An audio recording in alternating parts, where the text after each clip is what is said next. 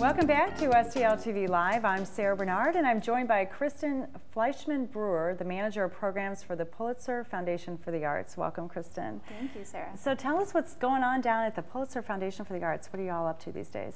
So the Pulitzer Foundation for the Arts is an arts institution in Grand Center, and we have 6-month exhibitions and programs, public programs and community projects. We're both a laboratory and a sanctuary for the arts, and we work with collaborators locally and nationally to do projects. Okay, so and you've got an upcoming project that sounds pretty interesting, the Marfa Dialogues. Yes, so Marfa Dialogues St. Louis is our big project for the summer. It's happening July 30th through August 3rd, and it's a collaboration between the Pulitzer Foundation for the Arts, Ballroom Marfa, which is a nonprofit contemporary art space in Marfa, Texas, and the Public Concern Foundation, who's a nonprofit that is focused on the public discourse and widening the public discourse of political and social topics. So what the Marfa Dialogues does is it brings together artists, designers, creative people with scientists to talk about climate change. And that's what's actually happening at the end of July then, that discussion? So yes, during the 5-day program, we'll have a variety of projects happening. So not only will both the Pulitzer, Ballroom Marfa, and the Public Concern Foundation be creating projects that are happening at the Pulitzer, but we are also commissioning grants by local St. Louisans to do projects that bring together climate change science, the arts, looking at imaginative solutions for these problems in the Midwest, and how we can look at them and see how our daily actions impact the global climate, and then what we can do about them. So what is there an expected outcome from this event happening at the end of the summer? Do you think there'll be action steps or things that come out of the dialogue specifically, or is it just more the beginning of the conversation? Well, we hope so. We want there to be outcomes. We don't want it just to be about talking. We want it to be about action.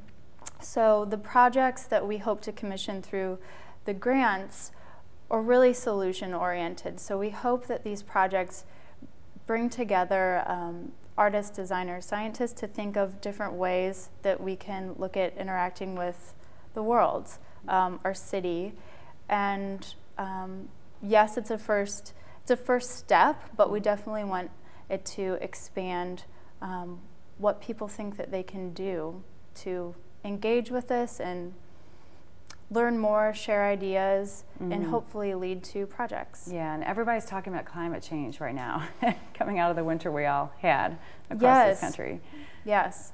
So it's a big topic. Yeah. So what's the grant application process then? What's involved with that?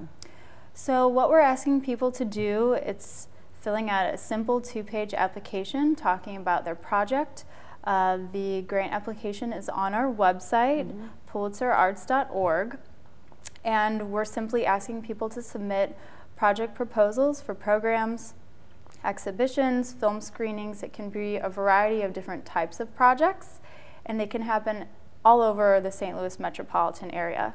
So where the Pulitzer will be a hub for programming, programs can happen all over the city. Okay, great. And is there a deadline to get those applications in? Yes, the deadline is April 21st. Okay. We will be announcing the grant recipients in mid-May, and then we should have the full program lineup in June. Okay, so all the details of criteria and the process, the application process, are all on your website? Yes. Pulitzerarts.org. Okay, perfect. And we've got a couple weeks till that deadline, so get those applications in. Yes, definitely. Get those ideas together. Okay, to contribute your proposal for the Marfa Dialogues in St. Louis, visit pulitzerarts.org, and for more information, check out the website there too. We'll be right back with more STL TV Live, but before we go to break, take a look at today's featured hot job, brought to you by Slate and Missouri Workforce Development.